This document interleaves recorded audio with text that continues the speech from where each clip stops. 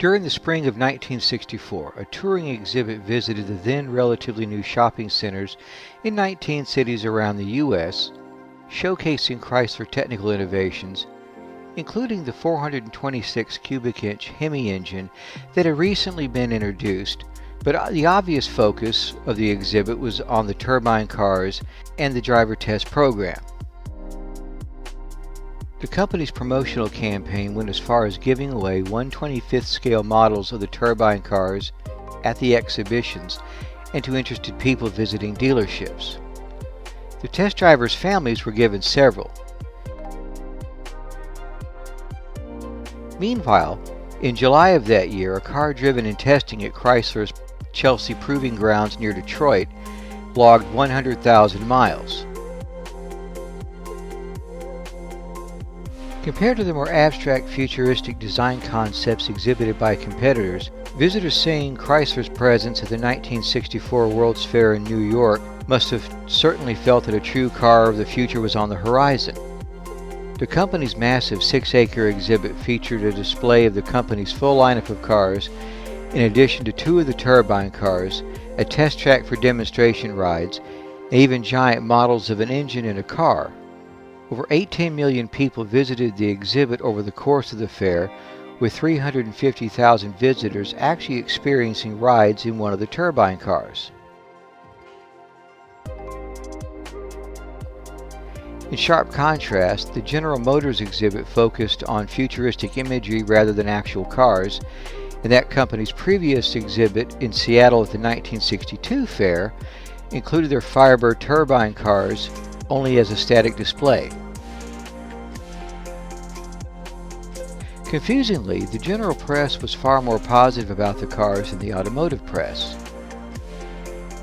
The automotive press focused on the car's limitations, such as slower quarter-mile times compared to a V8 of the period, as well as slower 0 to 60 times, with some sources reporting 12 seconds.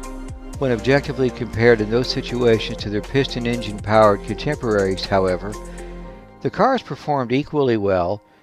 However, the company was secretive about that due to concerns about the test drivers being tempted to drive the cars under those conditions and risking damaging them. The turbine engines could accelerate very rapidly from a standstill.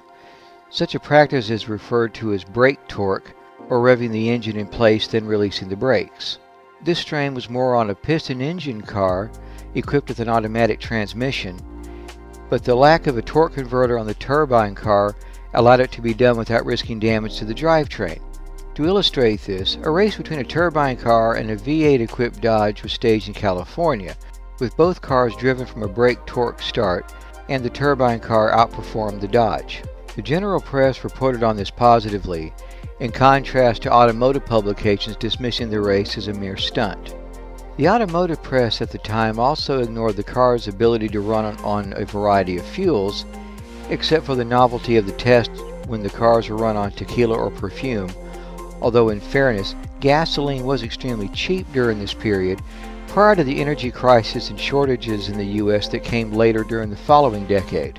However, during the test period, one driver took advantage of the car's ability to run on different fuels and avoided fuel availability problems by having a local Texaco gas station order a 55-gallon drum of kerosene that was used during the 3 months he had the car. By this point, the program had advanced far enough that the company was developing maintenance procedures and the manuals for use by dealership repair technicians. However, the possible sticker price of future production cars was estimated to be about $20,000, equivalent to about $191,000 today, which is still very high compared to car prices of the time, which ran in the $2,000 to $3,000 range, or equivalent to about $20,000 to $30,000 today. The test cars were very expensive for the time, estimated to have cost $50,000 to $55,000 each to build. Those cars today would have cost almost $500,000 each to build. Out of the 55 cars built, besides the 5 used by the company for testing, 46 were actually used in the consumer test program, while 2 of the cars are displayed at the World's Fair, and 2 were exhibited during promotional tours. On April 12, 1966, Chrysler held a press conference in Detroit announcing the results of the driver program and the driver's experience with the cars.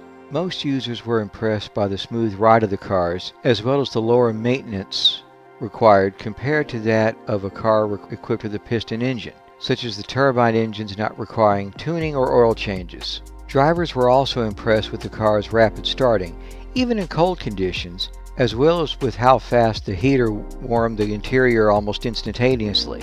Despite some complaints about the sound of the engines, the cars were still noted for being much quieter than their piston engine contemporaries. Problems reported with the cars included poor gas mileage and slower acceleration, although these were problems known to the company prior to the start of the test program, and it was felt that those issues could be solved. The vehicle's lack of air conditioning was also another issue, but as noted in Part 1, this was due to the engine having insufficient power to drive an air conditioning unit, and that as well was seen as a problem that could be solved with future development. However, despite these problems, company executives were ultimately optimistic that those issues weren't insurmountable and were as enthusiastic as the drivers themselves were about the cars, and at the press conference, the impression was given that production of a turbine car for the public was close to becoming a reality. In 1967, the order was given to scrap the cars. According to a later disproven account, the scrapping of the cars was ordered to avoid massive import taxes due to the bodies having been made overseas. However, a more plausible explanation is that it was carried out to avoid having the cars in possession of private owners and ultimately being retrofitted with V8s when the turbine engines failed and ruining the image of the cars and the turbine project. One Chrysler vice president stated that their main objective was research, and they did not want turbines turning up on used car lots. Besides that explanation, it is in fact standard practice in the auto industry to scrap prototypes and test vehicles, which ultimately the turbine cars were. This was evident as the scrapping was carried out despite offers to buy the cars. Despite the company's offer of the cars to museums, only 5 public museums and 1 private collector expressed interest. 3 cars were kept by the company, with 1 kept at their Chelsea Proving Grounds and the other 2 at the company's museum in Detroit. An additional problem with producing turbine cars at the time, as well as allowing the test program cars to end up in the possession of private owners, would have been the need for a team of specialist mechanics and a line of spare parts for what would have been a limited production run. Following the consumer test program, there was pressure from some in the company to add a turbine car to the 1966 product line with the company's 5th generation engine, and there were some suggestions that what ultimately became the Dodge Charger would enter production with a turbine engine. The Charger was produced, albeit with a conventional engine, although with some speculation as to how just likely a turbine engine version of the Charger might have been.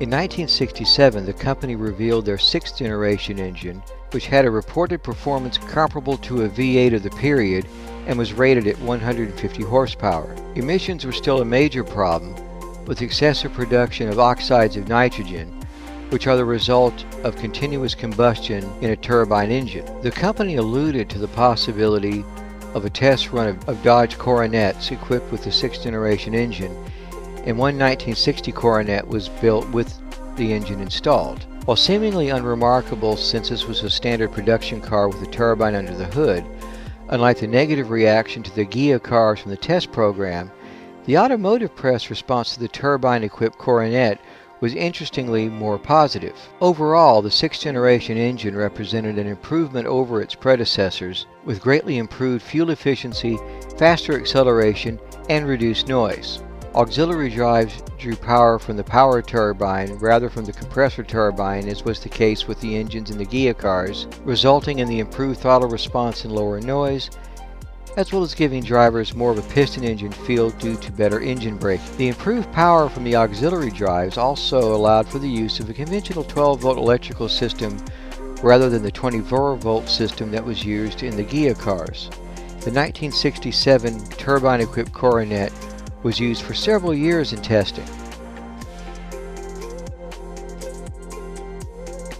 The engine was also tested in a Chrysler Imperial. However, that car was too heavy for the engine to perform as well as it did in the Coronet.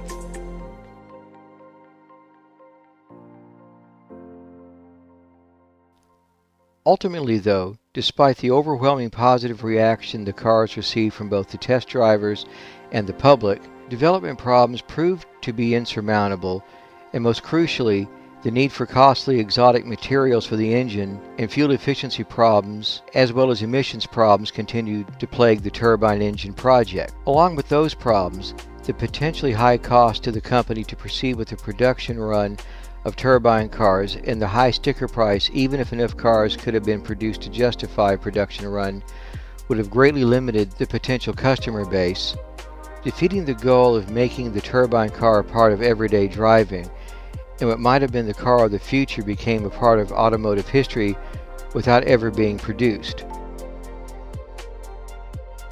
As for the final fate of the surviving Ghia turbine cars, 9 cars are still in existence. All of them are from the group of 50 cars from the consumer test program, and none of the 5 prototypes exist. The cars in the museum are rendered inoperable, with their fan assemblies having been removed. 9 of the cars survive and are in museums and private collection.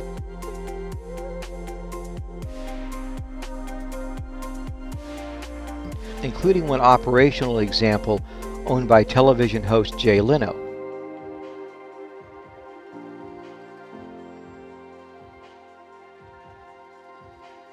Attempting to build on their lead in automotive turbine engine research, in November of 1972 the company was awarded a $6.4 million grant from the U.S. Environmental Protection Agency to pursue making turbine engines that would comply with the new emissions regulations.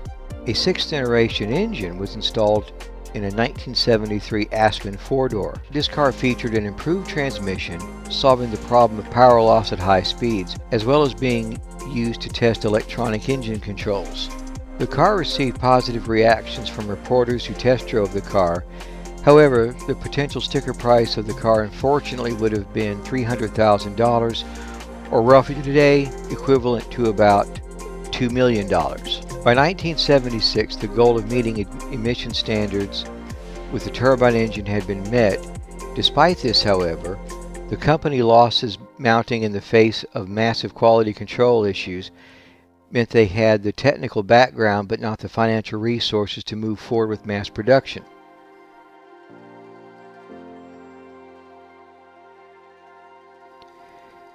The company's 7th generation turbine engine represented a major improvement in materials research, incorporating ceramic parts that were as durable as the exotic metal components used in previous engines. One of these engines was installed in a 1978 Chrysler LeBaron, and another engine was used in a concept car for the U.S. Department of Energy. By 1979, the company reported that most goals had been met, although that year's emissions regulations had not been met.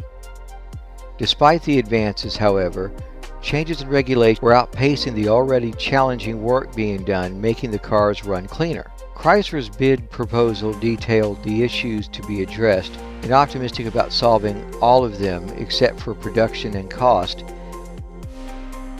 and the company was still uncertain as to the possibility of moving ahead with mass production at a cost in line with conventional cars. It was stated in its proposal that if the other problems were solved and the decision were made to move ahead with production, 300,000 units could be produced. In 1980, the U.S. Department of Energy released a report covering the results of the Advanced Gas Turbine Project Car.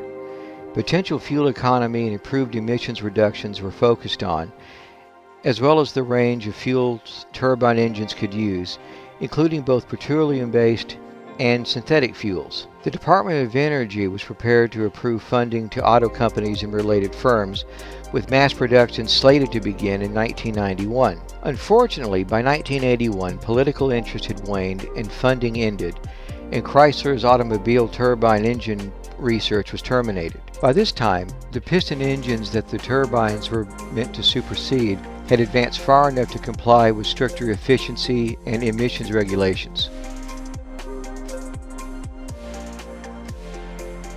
It was claimed that the company was on the verge of mass production of turbine engine cars as early as the 1966 model year, even in the face of the prohibitive cost of mass production of critical engine parts, but remaining optimistic because of the encouraging advances in solving the other issues with the engines. The already extreme cost of specialized processes to manufacture turbines parts was exacerbated further by financial problems in the company during the 1970s, and ultimately the company could never have afforded it. In Chrysler's most profitable year, the company made $422 million. The estimated cost to begin mass production of turbine cars is estimated to be at $1 billion in the late 1960s or early 1970s, or about $7.5 billion today. Other companies during the same period also pursued turbine vehicle projects, although not to the same level that Chrysler had. The overarching problem with turbine engines is that they were too expensive to mass produce in the numbers needed for cars. Over the 30-year course of Chrysler's turbine research, 77 turbine-powered cars were built over the years of development work, with $23.8 million spent over the course of the program. In the end, although the car of the future is ultimately not a part of our present, Chrysler-built turbine engines are used to power the M1 Abrams tank, which are able to run on a variety of fuels.